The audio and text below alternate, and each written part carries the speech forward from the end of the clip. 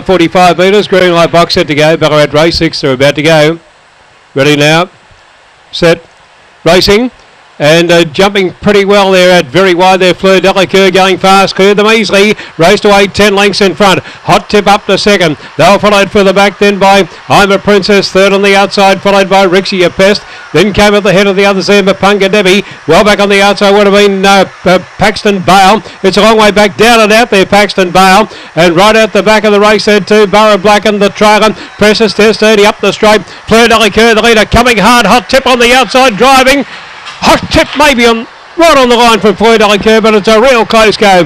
Followed by my Princess, and they were followed by Mapunga Debbie. And then came Rixie a Pest, followed then by Barrow Black. And out to the tail of the field, Precious Destiny and Paxton Bale going amiss in the run. And the time for the race is around 31:18.